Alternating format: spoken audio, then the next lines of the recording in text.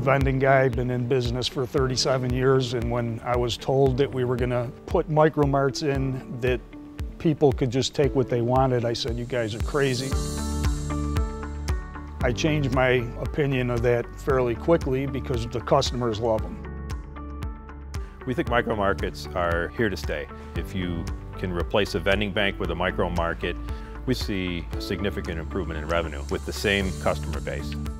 MicroMarkets have their own challenges. You know, a good internet connection is a big thing. In 2 different locations, we were having lots of issues, and they're 40 miles apart, just constantly going offline in the middle of transactions. And that's when Don Bates came into play, and we learned about OptConnect.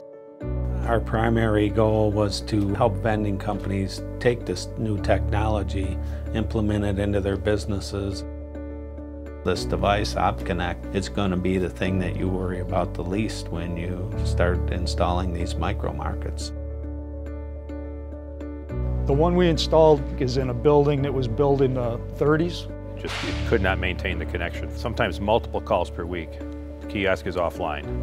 It's basically a bunker. There are no windows. Once we started installing OptConnects, the problem disappeared. We have 4 bars on the OptConnect right now. It was night and day. The OptConnect is what solved the problem for us. Yeah, it works great. There was never any downtime with them. The speed was so good that you could actually remotely view the video in many cases. Everything they roll out now, all MicroMarkets go out with OptConnects.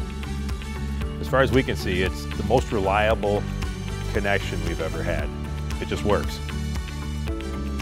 I'm telling you, they're working really well. That's my story, and I'm sticking to it.